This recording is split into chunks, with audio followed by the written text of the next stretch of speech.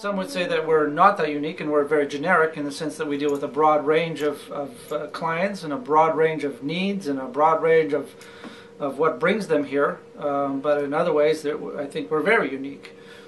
So, I mean, our clients predominantly would be children who have gone through a number of child family service resources that may not have met their needs very well. Could be foster homes, could be other group homes, could be all kinds of situations that perhaps didn't meet their needs or broke down or whatever, and then they came to us. Usually those are situations where children come from child family services on reserve. Most of our children come from on-reserve communities, and then they're brought here.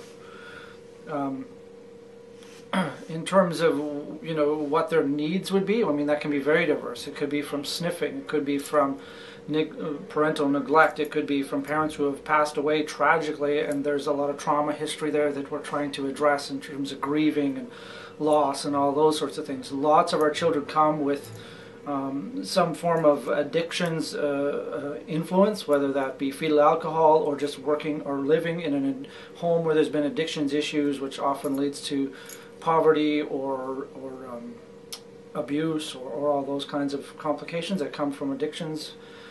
So, I mean, our children are across that spectrum.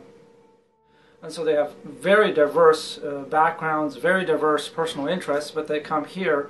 And the one thing that I think all of our staff do very, very well is say, hey, we're here because we care about kids. And we're going to have real relationships. We're going to care about kids. We're going to make sure that you believe that we care about you. So it's not just about coming and having a job that where we get good remuneration from. It's a great job, we get well paid, we got good benefits, all those other things, but above and beyond that, they go home saying, hey, I do a very important thing. I care for some pretty fragile kids. I would say one of the things that we do a lot of,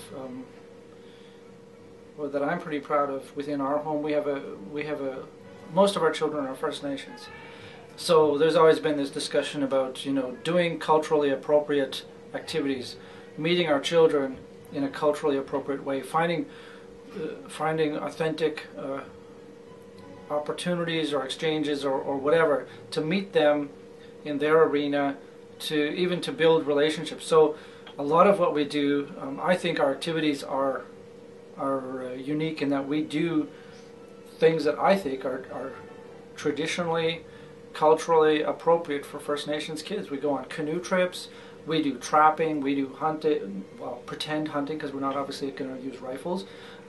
We do, calling of animals. They learn about hide. They learn about beating and hide work. They do a host of things that and it's about our staff. They have those interests, and if they don't have those interests, somebody else that they're working with that day has those interests, and that's, we're all working together to provide these kinds of experience.